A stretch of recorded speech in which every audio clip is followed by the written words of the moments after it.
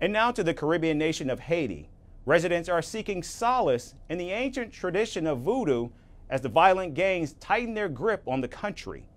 They're visiting voodoo priests with urgent requests ranging from locating kidnapped family members to finding critical medicines. Practitioners are offering papayas, coffee, and even lollipops and cheesy puffs to the spirits. Our next report explains why voodoo is a crucial part of Haiti's culture.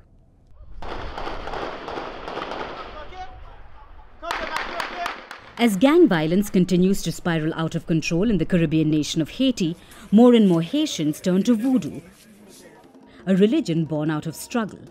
They sing with their voices rising above the gunfire erupting miles away as the frantic drum beats drown out their troubles. So what exactly is voodoo? The word translates to spirit or deity. It's rooted in the religious traditions of West and Central Africa, where the ancestors of most Haitians were born.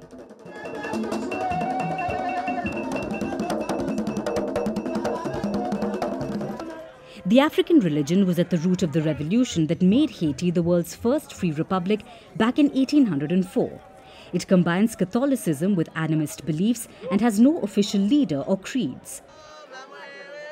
Instead, the religion believes in a single god and over 1,000 spirits.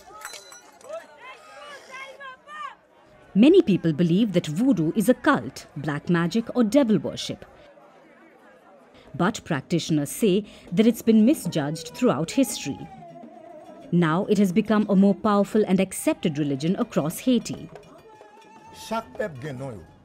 Today voodoo is different. It is a clean and pure voodoo which is philosophy, spirituality and magic.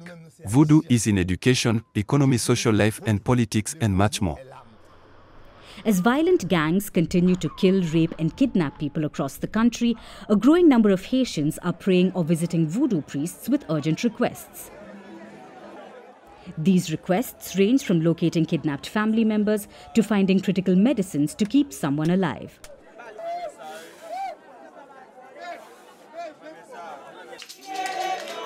During voodoo ceremonies, people offer everything, from papayas and coffee to even lollipops and cheesy puffs to the spirits.